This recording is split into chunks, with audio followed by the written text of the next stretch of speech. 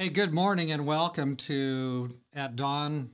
And we're looking at the book of Lamentations today. The prophet Jeremiah is lamenting and we're listening in. So we're at Lamentations 3, verses 16 to 18. Let's see what it says. He has also broken my teeth with gravel and covered me with ashes. You have moved my soul far from peace. I have forgotten prosperity. And I said, my strength and my hope have perished from the Lord. This is a pretty grim section. His hope is perished. Well, tomorrow morning, we're just taking 3 verses here. Tomorrow morning, we're going to see there's still hope. But there are times when, as a worker for the Lord, you feel almost hopeless. You just feel like nobody's listening. I don't see the fruit of my labor. I don't see, I'm planting all this seed, but who knows if any of it's going to ever take root. That's God's business, not yours. You sow the seed. You be faithful in the particular tasks that God gives you. God will take care of the rest. But for the prophet Jeremiah, he feels like God has led him into this work, and this work is just totally futile. It's totally fruitless. He has broken my teeth with gravel. I'm far from peace. There's no real indication that you're working. Well, there probably is, but the devils are always working to cause us to feel hopeless. They just can't stand it when we're trying to do something for the Lord, however large or however small. Even if it's small, God can use it in a massive way in His kingdom. So we are selling ourselves short most of the time. Let's relax. God's the judge. You're not the judge. I'm not the judge. Let's do what we can for the Lord Jesus. Here's another thing to think about. It sounds like Jeremiah is pretty low right now. You know what? When you're down on the ground looking up, there's nowhere else you can do but go up. You can only go up from there.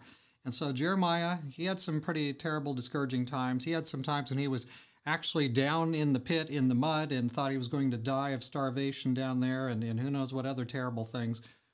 But you know what? The Lord preserved him and brought him back. The Lord will help us no matter how deep, how dark the dungeon we're in. He'll give us courage and strength to fight our way through. Another thing to keep in mind, and maybe a lesson we can draw today as we look at these verses, is all of God's people are real people. They have real feelings. Sometimes they're joyous, rejoicing feelings. Other times there's a lot of discouragement there. And many times our repining and discouragement really is maybe in the sin category. But anyway, the Lord will lift us up. We need to trust in Him. But we're real people. God knows that. He understands. He is working to help us and bring us back along. Tomorrow will be a better day, and the Lord is still on our side tomorrow. A lot of times we just need a new perspective. We need to lay down, get an appropriate amount of restful sleep, and start all over again the next day. Things look a lot different a lot of times in the morning. At the end of the day, you're discouraged and worn out. The next day, you're fresh. And of course, you start your day with the Lord, praying with His Word. Better than oatmeal. Great way to start your day. Hey, let's pray. Dear Father in heaven, You are for Your people. Even though Jeremiah feels terrifically discouraged in these verses, You are on the throne. You are there for him, and You are going to give him encouragement, and we're going to see some of that, I believe, tomorrow morning in the next few verses. But in the meantime, Lord, there's a lesson for us. It's okay that sometimes our feelings are higher and sometimes they are lower. You are our God. We're not going to be defeated by our feelings. Lord, strengthen and encourage us and be with each one who's listening for all their challenges today. Lord, we ask You in Jesus' name, be our helper. Amen. And so God stands ready to be your helper today, and He will renew your strength like the eagles.